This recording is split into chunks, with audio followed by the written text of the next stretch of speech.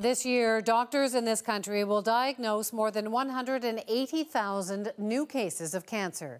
That's according to the latest statistic from the Canadian Cancer Society.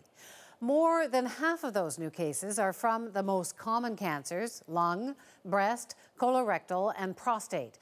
More than 75,000 Canadians will die this year from some form of the disease.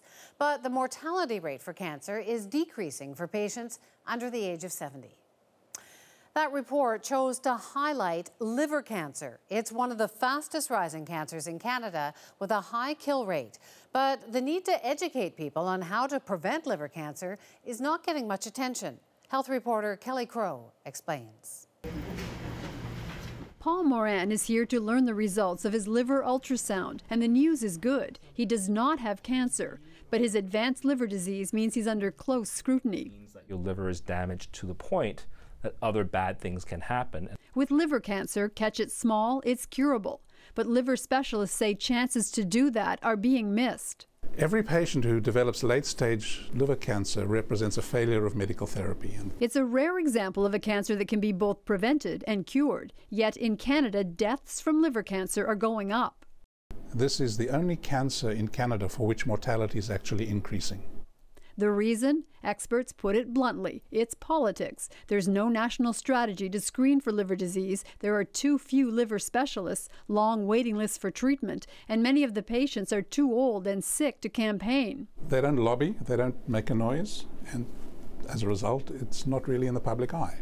Dr. David Wong sees 1 or 2 new cancers a week. He says liver specialists are overwhelmed and frustrated. So even though we find these cancers, sometimes we have to wait and watch them grow while the hospitals find the slots to treat them.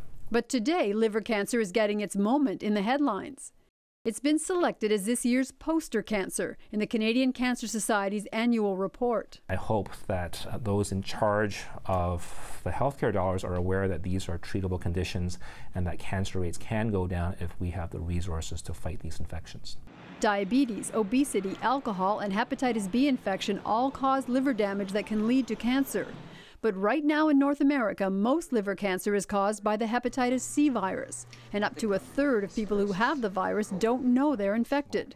Paul Moran didn't know until his liver was dangerously damaged and he started to get sick. He doesn't know how he became infected. No idea. The Canadian Liver Foundation says everyone born between 1945 and 1975 should have a hepatitis C blood test. It's a population at risk of infection because of recreational drug use, tainted blood, and routine hospital procedures before there were disposable needles. And if those unknown viral infections are treated, they say it would prevent future liver cancer. Crowe, CBC News, Toronto.